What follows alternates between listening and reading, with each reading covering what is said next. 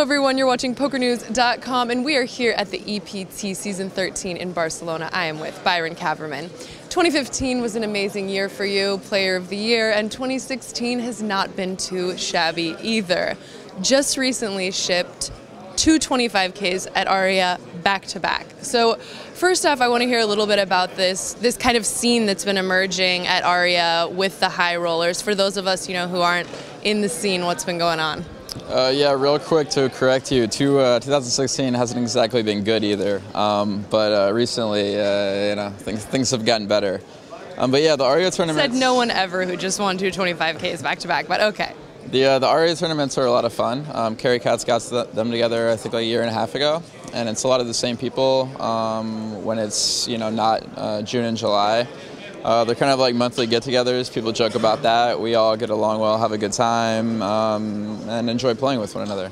And generally swap some money back and forth, but when you win two in a row, not so much. Yes, I had a bad summer leading up to that, so I felt good to get back on the right track. Yeah, it was your time. Well, of course, also, it looks like you're getting a little bit of sun, and I can only imagine this is because you're still training hard for your triathlon? Yes, I have been. I have been doing a lot of training. Barcelona has been a good place for it too, with the trail out here and there's some beach clubs and things like that. So I've been out every morning for the most part and enjoying it. You're looking very fit. So in terms of progress, timeline, how far along are we?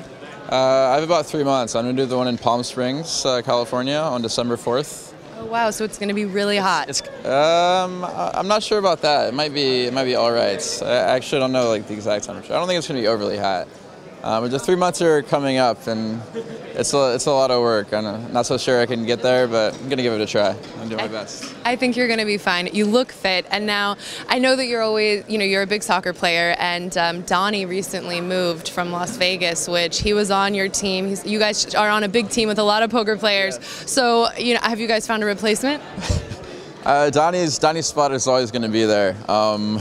We've had some intense battles together, and it's been a lot of fun. I know he moved to LA recently, but I'm sure he'll be back in the summers when we're all playing together, and maybe we can play in LA and San Diego sometimes together as well. I mean, lame Donnie, you know what I mean? Leave a team high and dry. I can't believe you. I'm starting the hashtag RIP DP. If he doesn't come back to town for the WSOP tournament next year, we're no longer friends. That's it. That's the end. That's a fact, Donnie. Donnie, you're gone. He's going to be doing triathlons. You're going to be just, hanging around in LA. Forget it. All right, well, we, of course, wish you luck in this tournament and all the time. We just saw you take down a pretty sizable pot at a really unfortunate day one table draw. Byron Kaverman, I'm Sarah Herring. You're with us on PokerNews.com.